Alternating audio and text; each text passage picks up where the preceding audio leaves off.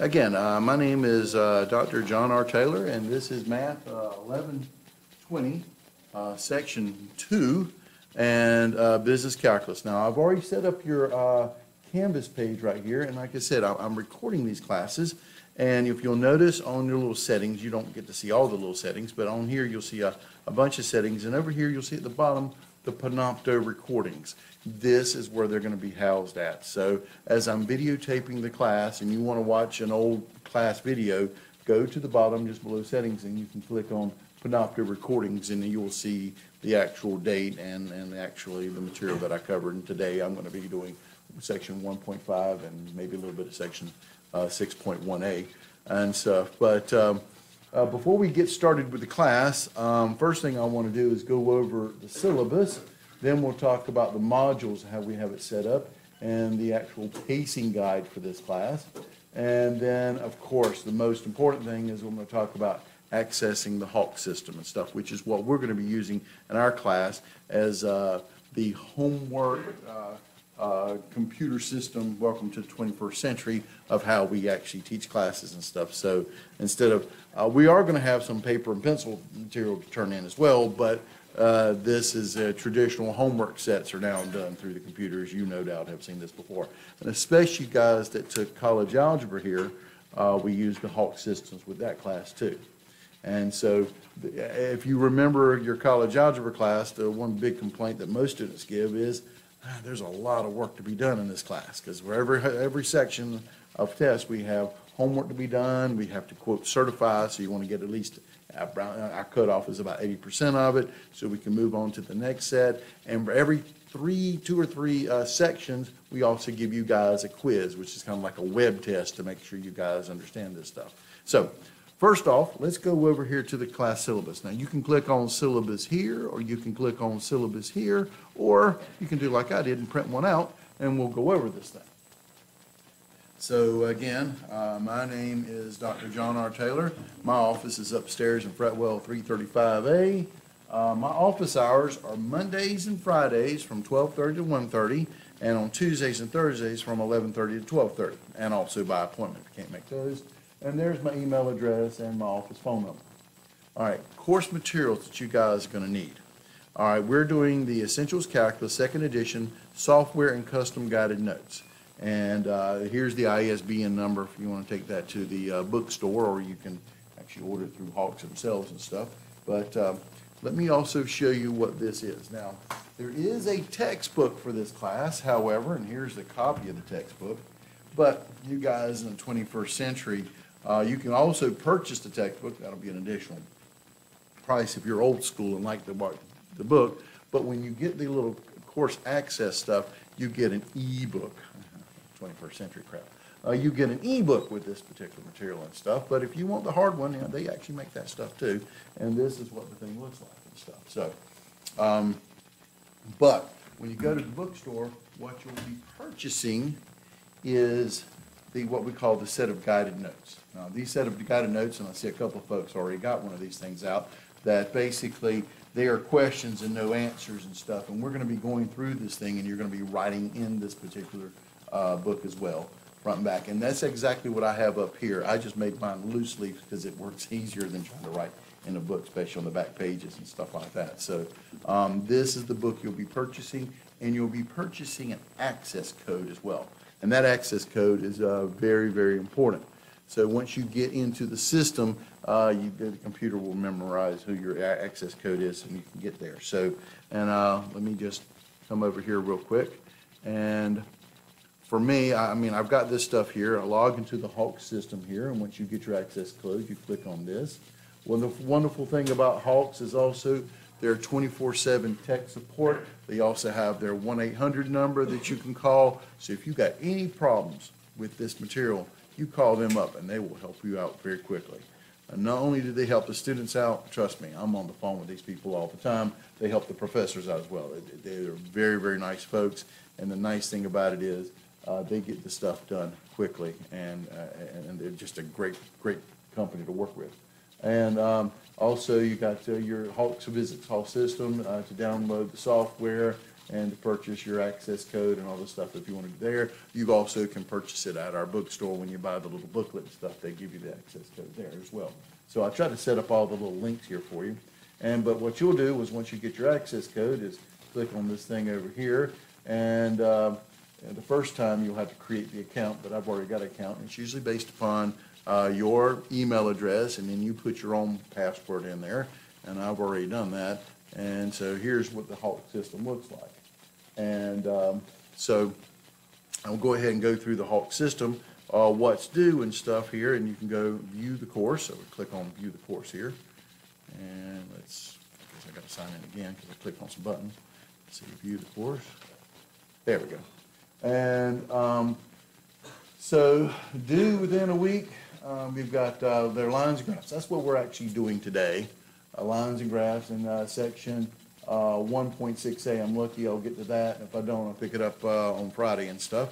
But click on this thing here. And what you got is, again, for you people that have not done Hawks, I'm talking to the choir if you've done Hawks, which most of you guys have, you've got a learn mode, and this is where your videos and stuff like that is, and they will actually go through some examples with you and stuff, which is kind of what I do in class. But Hawks has also set up their own little system to help you out.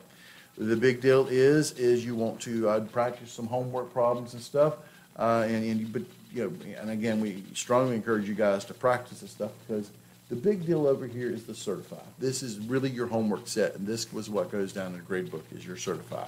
And we set the mastery level at 83%. It's around 80% depending on the number of questions and stuff. So, and you click on basically start, and all of a sudden in this one they got 23 questions. And you have got to sit there and go through and answer all the questions, and you submit your answers and stuff. And again, if you've got a problem, no problem at all. Obviously, you come to me, come to Sondas. Also, you've got your Hawk support system as well, especially if there's a computer problem that something's not working for you guys, contact those guys, okay? But the Certify is honestly the big deal that you're going to be focusing on in each one of these sections. Now, so each section that we cover, you're going to have to do the Certify.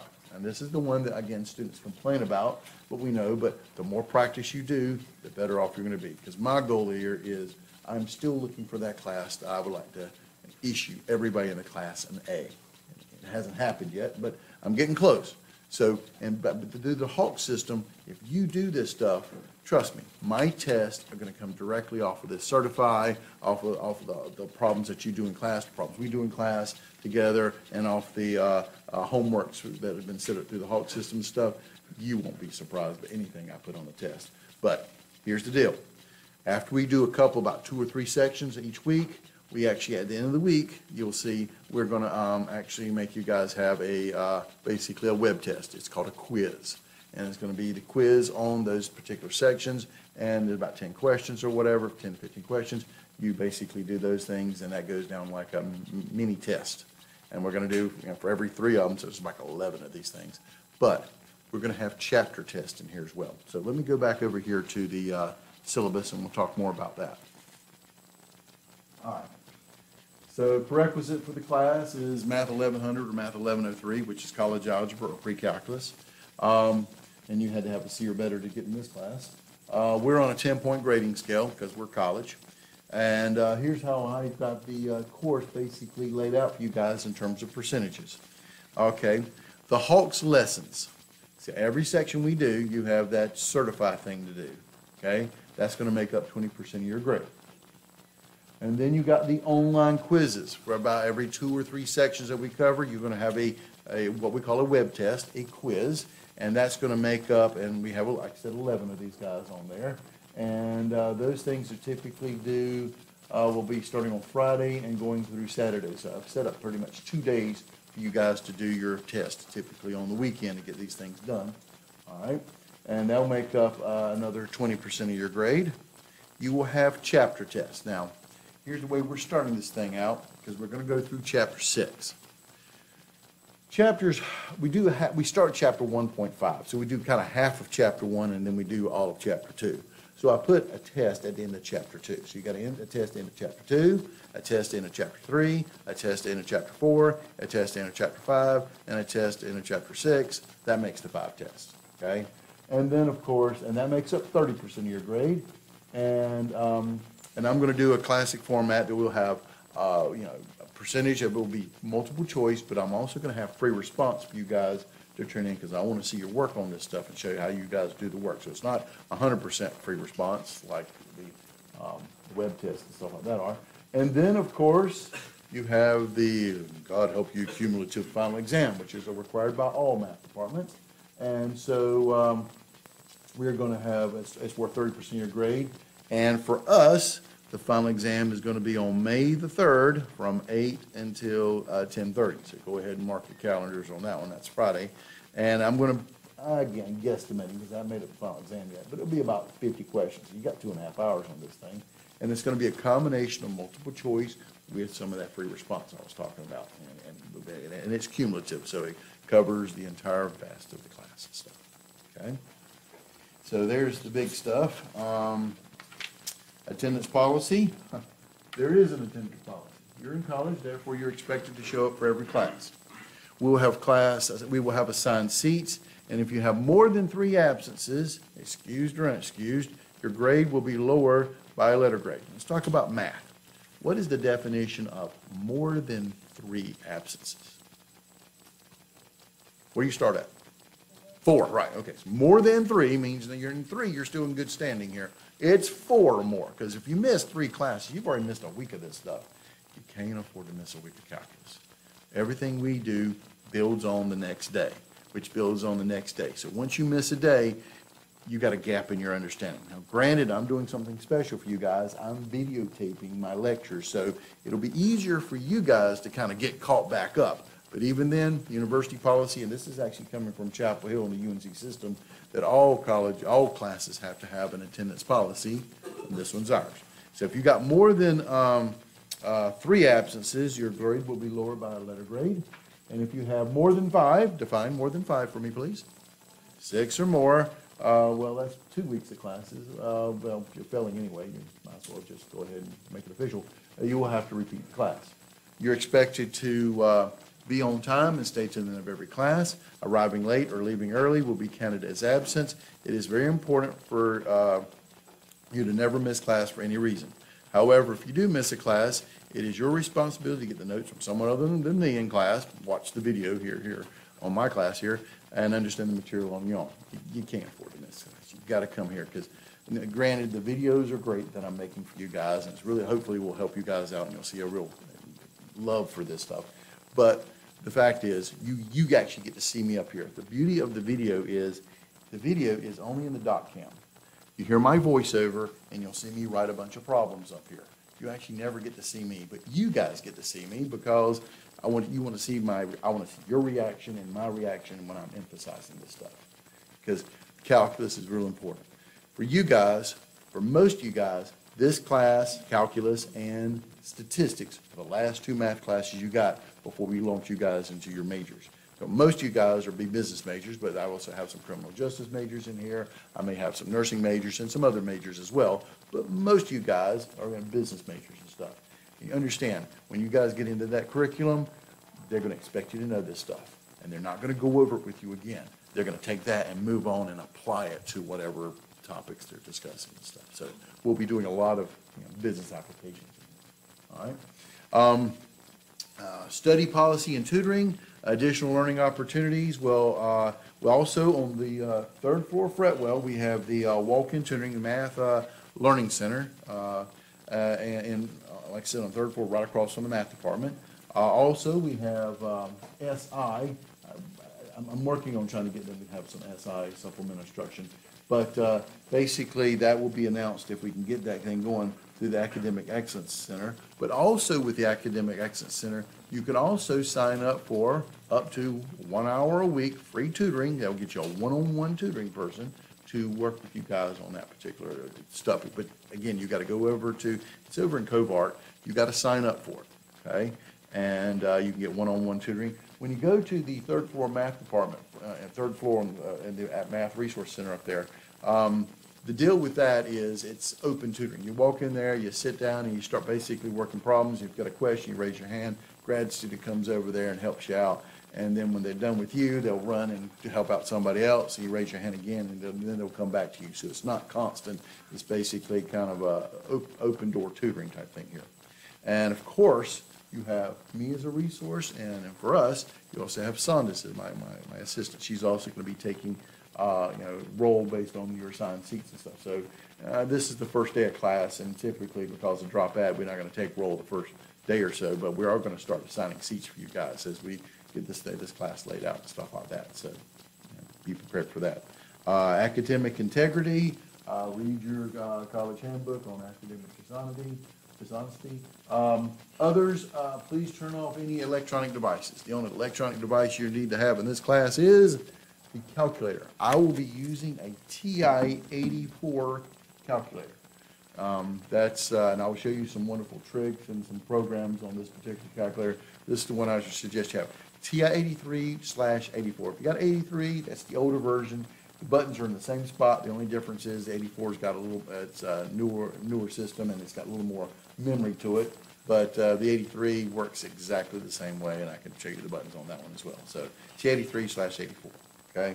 But other than this type of electronics, any kind of cell phones, you got to turn them off. Any kind of iWatches, crap like that. Anything like that, it's got to be put away, especially during test time and stuff like that. But it's, like I said, disruptive to other students. That also includes computers. Now, for the, where we got the Monday, Wednesday, Friday class, so for the 50 minutes that you guys have me in here, you got to be full attention up here. I don't want to see your computer laptops open unless, I ask you if you got a particular question that Hawks is doing and you couldn't answer it and stuff and you need to access it to ask me a question, that's fine. But then shut the computer table down. I don't want to see a bunch of laptops and all I get to see is the back of them because I don't actually know what you're actually watching in here. You should be working on the mathematics and stuff. So turn all electronic devices off, okay? And the last thing on my syllabus here is I've tried to give you guys a day-by-day description of what I'm going to be going. And the key word to this is the word tentative. So, this is my goal, is to actually lay out what I'm supposed to be covering each and individual day here. And so I'm supposed to be introducing myself, going over 5.1 and 6.1a. But I knew I may be running over, so I also put 6.1a over here on the next day too, so I can get myself caught up. But this will at least give you, when the tests are going to be due, and to kind of give you guys, like I said, it's a pacing guide of what we're going to do in every different day of the class and stuff like that. But the key word is it's tentative. Some days I may slow down a little bit, make sure you're understanding stuff. Don't worry, we got tons of time in this class. Some days I may speed up because I think you guys got this stuff down, so I can speed up and then I can spend some more time on other topics and stuff. So it's a very tentative schedule. All right. All right, so let's go ahead and get started on today's lecture. Now, the way the Hawk system is set up is, they have, and I can go over here and kind of show you at least where the little icons are at and stuff like that. Under the Learn mode over here, when you start, you can also access their videos. And there's some, like I said, some pre-section videos, and we strongly encourage you guys watching this type of stuff and things like that. And then after you watch this, then you're supposed to practice. And the practice is really just one thing. And you practice as much or as little as you need. We strongly recommend that you pre-certify practice some problems first, because these problems under the practice are just like the ones you want to certify. The certify is where you get your point totals. So the ultimate goal is to get to the homework set over in the certify. And the goal is to get at least 83%. And you get to take it as many times as you want, but try to get above 83%, because once you're above that, that allows you to move on into the next section. The key to this class is very simply one thing. Don't procrastinate. Procrastination will kill you in a class like this, especially as much material as we're covering and we're moving through the syllabus accordingly. You can't fall behind. You got to get your homework sets done. You got to get the quizzes done, because, like I said, that's a test after we've done 2 or 3 of these sections and stuff to make sure you're mastering this particular material. That's the key. Don't fall behind. You got stuff to do in this class. Every day we're in class and stuff to do, like I said, on the weekends and stuff. So there you go. All right. So, if you watch the video, which I think most people haven't gotten their codes yet or whatever, so I'm going to help you guys out with this first part here. All right, first one, we're going to start with section 1.5. Why? Because I know you guys have seen lines before. It's a big topic in college algebra and pre-calculus and stuff, but you're going to see it again in calculus because we do things like the equation of tangent lines and talk about the meaning behind these type of things. So lines are going to be real important. So in terms of the line material and the like, I'm just going to go through and basically start with what we call, this is the learn mode. So if you watch the video in terms of what Hawks has set up with you guys, basically they go through and answer some of these big questions. And remember, for a big part of this stuff, there's a lot of reminder stuff. In the Cartesian coordinate system, two perpendicular number lines called axes are used to separate a plane into 4 what. Now, so again, just getting terminology is all we want. So these are your axes, your x and y axis. What are these guys called? They're 4 what? Quadrants. 4 quadrants. And they're labeled. This is quadrant 1, quadrant 2, quadrant 3, and quadrant 4. You go counterclockwise. Okay? The point where the two axes intersect, which is right here, is called the what? Or just, this is just a little big time review. Origin. Okay? You know, I know, again, reviewing your college algebra deal, so don't be offended by this. A first degree equation in x and y is called a what? When you have a first degree, it means x to the first power equation with plus a y to the first power. That's called, what section are we in? Good, it's called a line, okay? And it's called a linear equation, to be with the fancy term here. Linear equation. Okay? Now, a linear equation, a slope of a line that measures, the slope of a line is a measure of the steepness of a line. And lines with a positive slope slant which way? If you've got a positive slope, it slants up like this, which means it slants upward. And a negative slope slants downward. Now, this concept of way this thing slants basically tells you a lot of things about what's going on with a particular line. When it's sloping upward, the bigger x's you put in gives you the bigger y's. If it's sloping downward, the bigger x's you put in, the smaller the y's that you get. So, okay?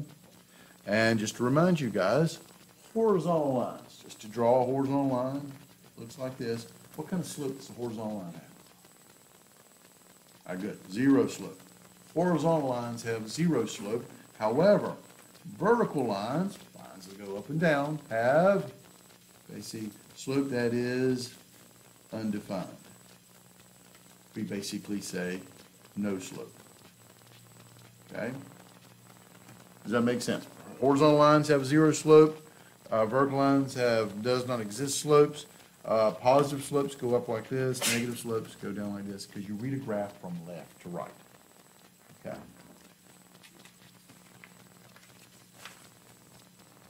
Now, this is math class, so it doesn't take too long for us to get a formula out of this thing.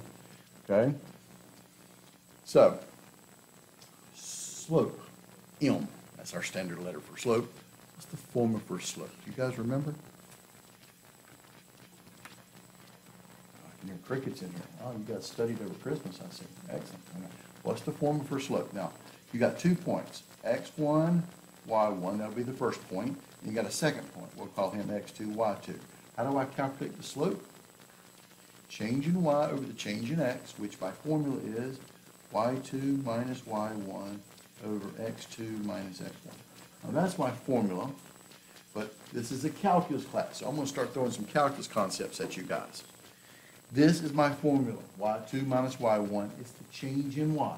Now in calculus, we have classic symbols for everything. What is the symbol for change in calculus? Okay, delta, very good. Triangle, yes. Delta, in Greek letters, we've got to pick on the Greeks because a lot of the stuff, math we do, has a lot of history behind it, and we blame the Greeks on this one.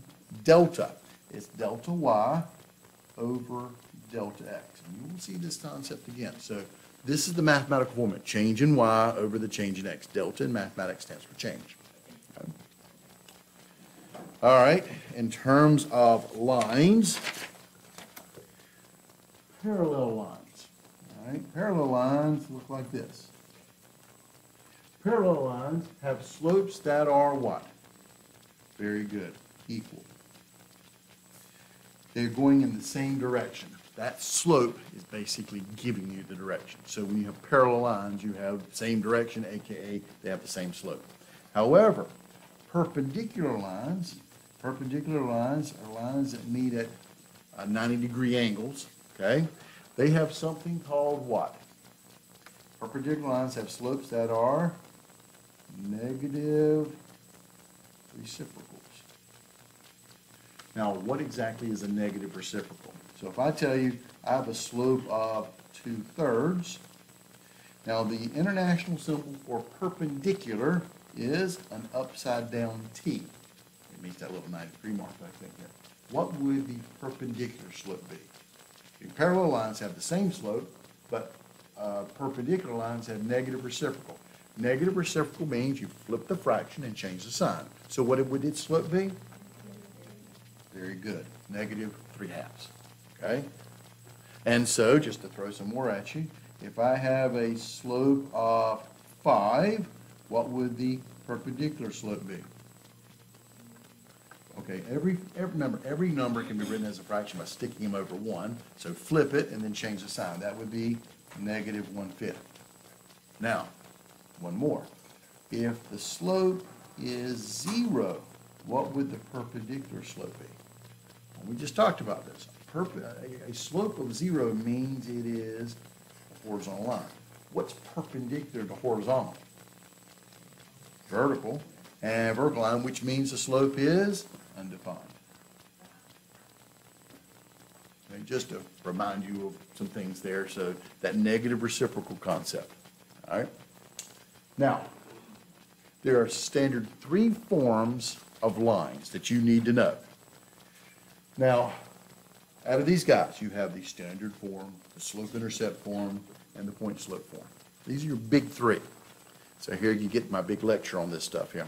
So, here's the deal. Out of these 3, one that most people remember is which one? Which one do you guys remember? If I ask you, hey, give me an equation of a line, give me a formula for equation of a line, what do most people tell me? Outstanding. Y equals mx plus b, because that's the one we remembered even from high school and junior high school, because we beat that one in our heads. And that's an important one. It's called the slope-intercept form. The slope-intercept form is that famous y equals mx plus b. But here's the deal. As important as that line is, it only has 2 purposes in life. What are the 2 purposes of the slope-intercept form? You do 2 things, 1 or 2 things. You can read off data. You got it. Interpret data. Read off data. Okay? What I mean by read off data is this. If I give you the line y equals 3x plus 2, the slope is 3, it's the number in front of the x, and the y-intercept is 2. You read off data. And the other thing we do with this stuff is we use it to graph. Because the y-intercept is 2, I can put a dot there. The slope is 3, make it a fraction, 3 over 1, and then I can do the famous rise over run. Rise 3, run 1, put another dot, and then connect my dots, and I got my equation of a line. So we do 2 things with the slope-intercept form. So it is a very important equation, but it is not the most important equation. And this is the amazing thing for people who do algebra and then calculus. The most important equation of a line, so let me emphasize that once again, the most important equation of a line is the one that nobody ever remembers. And that equation of a line is called point-slope formula. The point-slope formula is the formula y minus y1 equals m times x minus x1. This is the most important equation of a line. Okay? Why? Because of this. To use the point-slope formula, you've got to have 2 things. you've got to have a point and a slope. We're math people, so don't think too deep in how we come up with stuff, okay? Point, slope. You got to have a point and a slope. It only has one purpose in life. The one purpose in life is this. Find the equation of the line. That is the only purpose it has. Find the equation of a line. But if you look at 90 some odd % of the questions we ask you about lines, the first words on any question about lines is, find the equation of a line that does something or other. So this is why this is the most important one, because anytime you hear the words, find the equation of a line, this is the dude you use. Point, slope formula. You got to have two things. You got to have a point and a slope. You plug the point in for the x1 and the y1, you plug the slope in for m, and then you can put it in any form you want. There's one other form of equation of a line, and that is called the general form or standard form. General form or standard form. The general form or standard form is ax plus by equals c, where a, b, and c are integers. Typically, a is going to be a positive integer. And what's the purpose in life for this guy? It has one purpose in life. It looks good. There is no purpose in life for this guy except for it's nice to write it as 3x plus 4y equals 5. When you're typing up mathematics or typing up any kind of project form, it looks good to put the form in ax plus by equals c. Other than that, it has no real purpose, okay? You don't really use it. But remember, a, b, and c are typically integers, and to put it in this form, a is going to be a positive integer. That will actually make these a's, b's, and c's unique when you put and make sure a is positive integer, okay? Okay? Now, the next thing I want you guys to do, and I'm not going to do this one, is under the, and again, have a complete set of notes. I want you guys to go, when you guys get your certificate, your access code, go under the, the lesson, the learn mode. They actually have a video, and they've done a couple of problems for you guys on this one, and they do this problem here. So I'm not going to do this problem. I want you to do it, and then go watch the video and see if you guys got the right answer. I want to get you really behind this Hawk system stuff on the way they teach you guys to learn this stuff. So we're going to do the practice problems. All right, taking all the stuff we just talked about, and again, for us, a lot of this is reminder when I need to actually give you guys some information. Trust me, I will. So here we go. Let's do some practice problems here. It says this. Find the slope determined by the order pairs -2, 4, 7, -3. And these problems right here are the exact same style of problems you're going to see in that certify, your big homework that gets recorded in part of your big grade there. So first off, it says find the slope. All right, or math. If I'm looking for something right, I'm going to look for a formula. What is the formula for slope again? It was y2 minus y1 over x2 minus x1. Okay? This is x1, this is y1, this is x2, this is y2. First point, second point. So I just plug in my numbers. y2, which is -3, minus y1, which is 4, divided by x2, which is 7, minus x1, which is -2. Change in y over the change in x. Now, clean it up. -3 minus 4. What you got? -7. Divided by 7 minus -2. A minus and minus makes it a what? Plus. And 7 plus 2 is 9. So the answer is -7 over 9, or -7/9.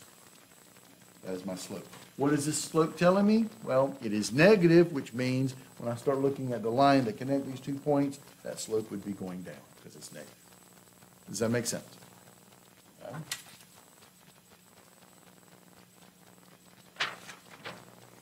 Determine the slope and the y-intercept of the line. Y equals -3 x minus 2. This is a gimme here. So, here we go.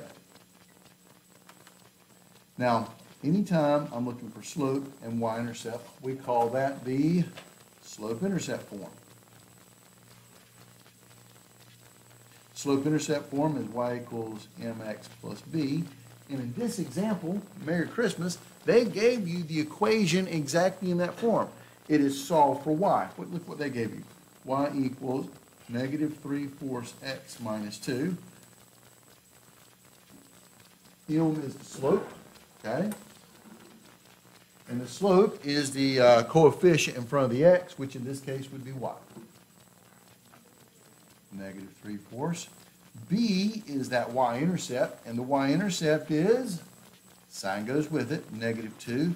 And if you want to view the y-intercept as a point, you would write it as 0, because x is 0, y is negative 2. Does that make sense? The B is negative 2, that's your y-intercept. But as a point, because it is a y-intercept as a point, it's the point 0, comma, negative 2. Does that make sense? But this was a nice one. But so, I reserve the right to throw different problems at you. Same directions.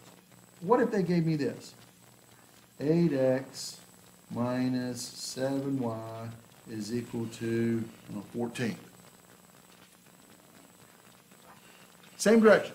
To find the slope and the y-intercept.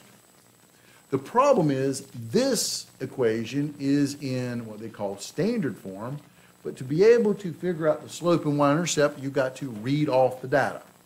Now, how many times have I had students sit there and tell me, oh, the slope is 8 and the y-intercept is negative 7? Wrong, because you're in the wrong form. This is standard form. You got to put it in slope-intercept form to read off the data. And an easy way to remember slope-intercept form is I just solve the thing for y. Get y by himself. So to go for that slope, again, this is standard, just getting used to our terminology. We're going to turn it into y equals mx plus b, which is your slope-intercept form. I'm going to solve this thing for y. Solving it for y, I'm going to get the y by himself. I'm going to subtract 8x from both sides. That's going to give me negative 7y is equal to negative 8x plus 14, because moving the 8x cancels it out, moving it to the other side. Then my last move is I'm going to get y by himself. I'm going to divide by negative 7. What I do to one term, I do to all terms.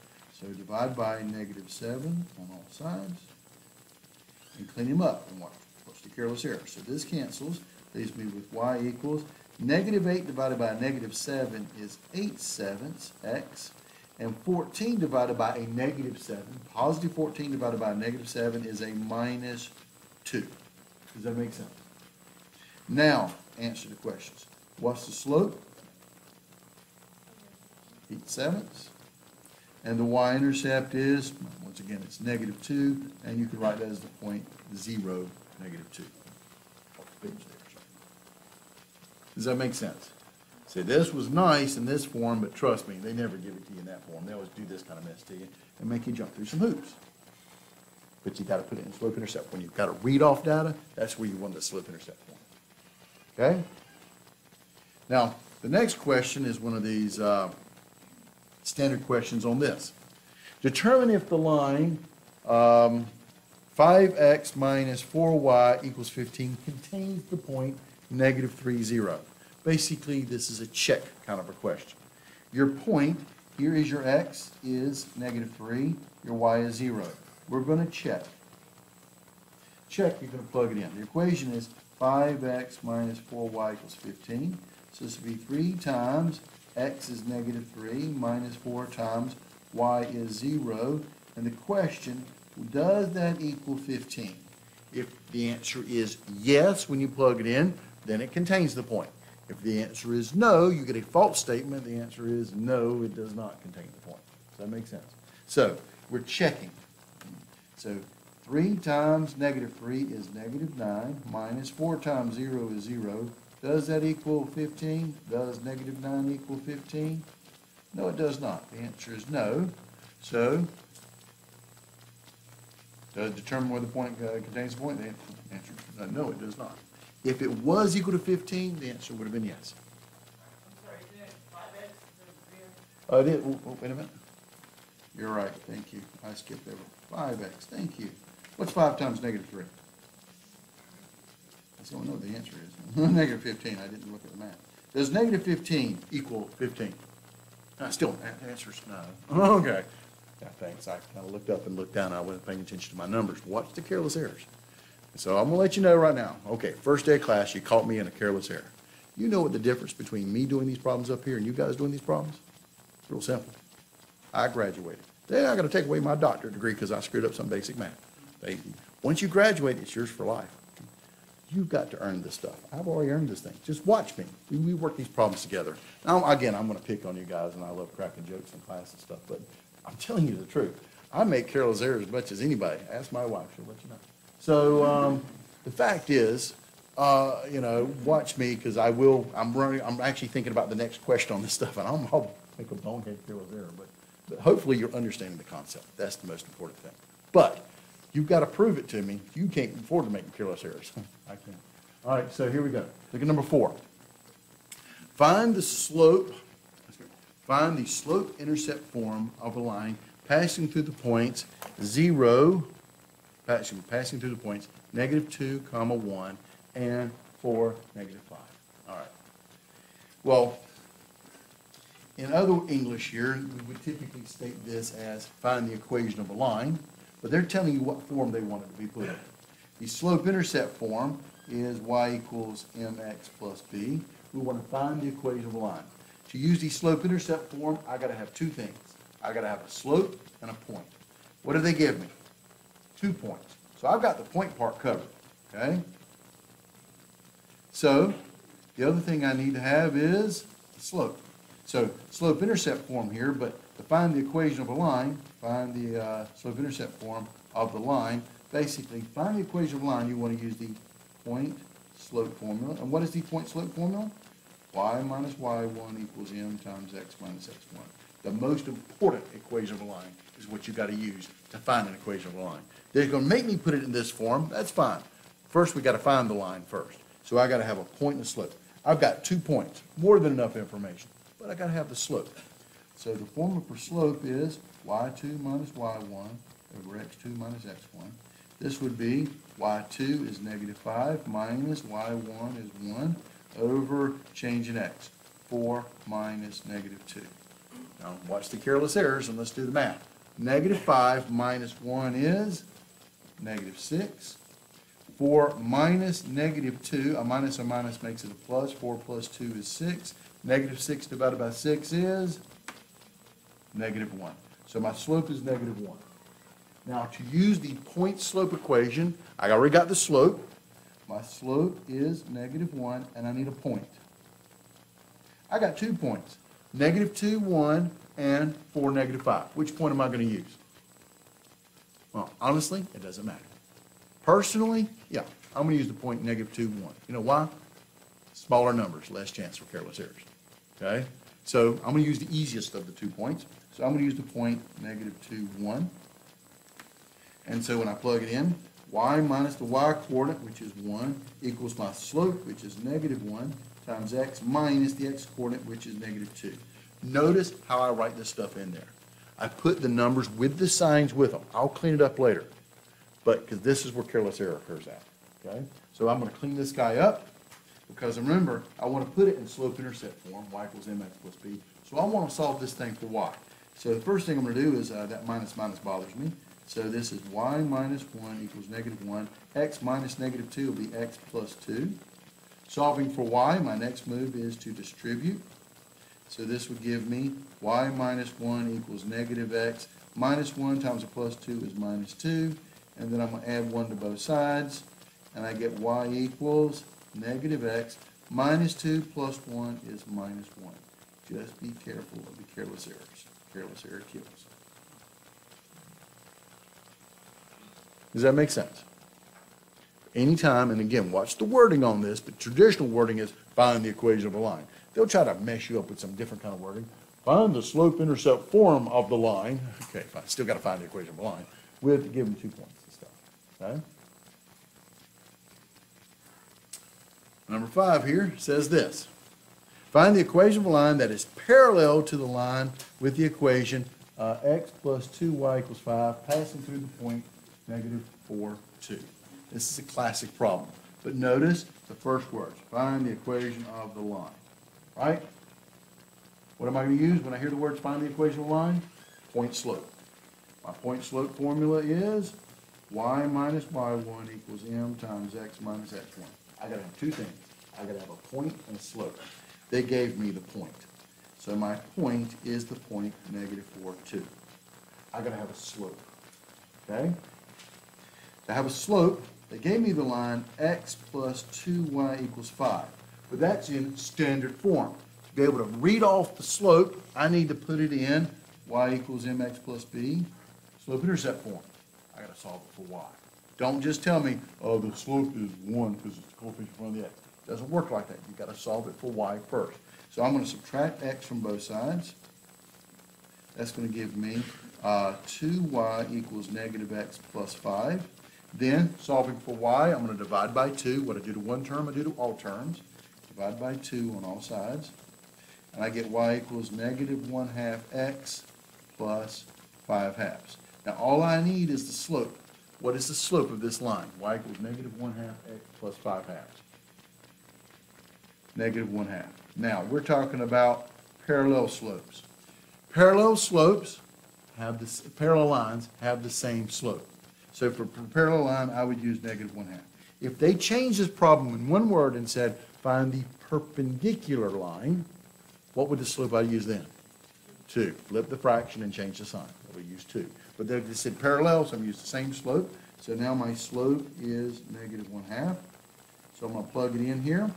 And this will be y minus the y coordinate, which is 2, equals my slope of negative 1/2 times x minus the x coordinate, which is negative 4. Notice how I write this stuff in. You notice I don't try to do the math in my head. I just know the minus is a plus. I write it down first. Less chance for careless errors. So now I'm going to clean this guy up. So this will be y minus 2 equals negative 1/2 x plus 4. Minus makes it plus. I'm going to distribute the negative 1/2. Y minus 2 equals negative 1/2 x. Minus 1/2 times a 4 makes it a minus 2. And then I'm going to add 2 to both sides. And I end up getting y equals negative 1/2 x. Minus 2 plus 2 is 0. And there's my answer. Y equals negative 1/2 x. They did not tell me which form to put it in. So this is actually in slope-intercept form. The slope is negative 1/2, the y-intercept is 0. If I told you to put it in standard form, well then I would get rid of my fractions by multiplying it by 2 on both sides. So that would give me 2 times y equals negative 1/2 x. And that's 1/2. And then distribute, that'll be 2y minus x. Excuse me, 2y equals negative x. That's an equal to right there. And then I'm going to add x to both sides.